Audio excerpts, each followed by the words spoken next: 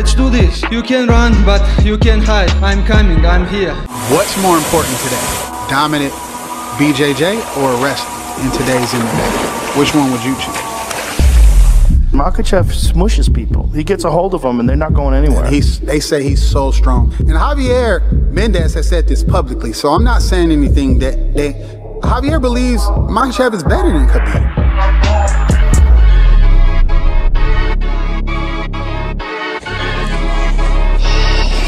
I can be UFC champion a couple years ago. They all fighters from top 10, they avoid me for many years. But you know, I have all these skills. I told everybody I can strike with anyone. And like many people say, Volkanovski best striker in the UFC, but I beat him in his game, you know. That's why I have all skills, but I always choose easy way, you know, take them down and finish them there.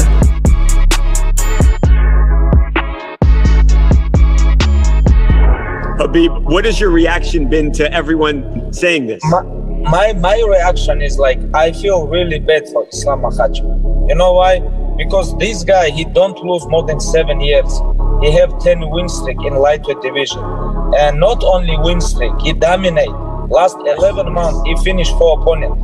You know, nobody can touch this guy. When he fight, like he grab them, he hold them, he make them tap, he punch them, he kick, he do everything. He is like most complete fighter today in MMA. I know when I take him down, I can finish everywhere because you see, you know, my grappling level is much better than all these guys in division. I don't have grappling, not jiu-jitsu. This is MMA, you know. MMA ground game, I have best in this division.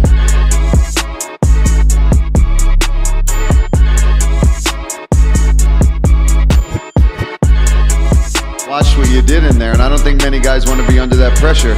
You're always evolving. Your striking is looking better and better each time, and obviously with Khabib and the rest of these guys in your corner, you're fantastic.